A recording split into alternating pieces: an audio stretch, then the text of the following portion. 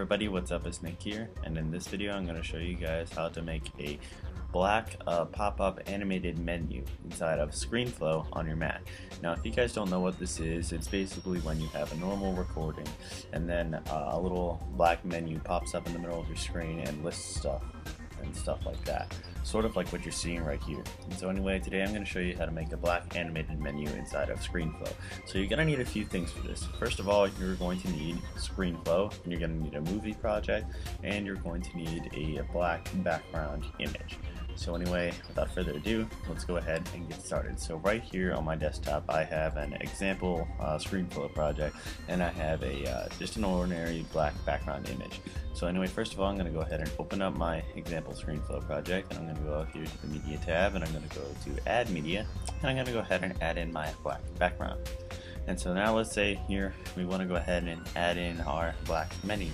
So what I want to do is I just want to drag that, and let's say I want to make the menu appear 1 second in. So I'm going to go ahead and drag the entire thing, and as you notice, this is what it looks like. So we want to make the menu a little bit to the size of the video like this, and then we're going to go here into the video properties, and we're going to change the opacity to be around there is good. So around 69% opacity is good enough for me. And so what we want to do is we want to go ahead and right click on it and go ahead and add in a starting transition, and we're going to go ahead and change the starting transition to something that would just go ahead and fade in this plane here. So we can use either swipe, paper, page curl, or in this case I'm going to use plane. So we'll go ahead and play the video normal, and then in comes our menu such as a plane. And so right around in here I'm going to go ahead and I'm going to add in a text box, and I'm going to go ahead and add in the starting transition for the text box as well. I think I'm going to just use cross dissolve. And here in the text box I'm going to type in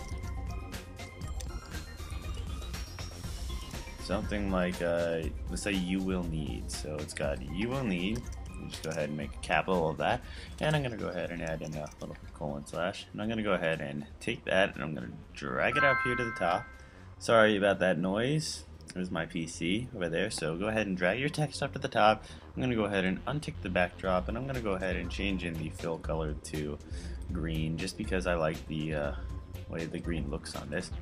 And then let's go ahead and play it from the beginning. So we go ahead and click on play. It's the normal video, and then in comes our plane, and then in comes the text that we want to. And you can go ahead and add in anything into that menu plane. And so anyway, that is how to go ahead and create a animated menu inside of ScreenFlow. In my next video, I should be showing you guys how to do this inside of Sony Vegas on your PC. So anyway, that's how to make an animated black menu such as the one you're seeing right in front of me inside of ScreenFlow on your Mac. So anyway, thanks a lot for watching, guys, and I'll see you guys in the next video.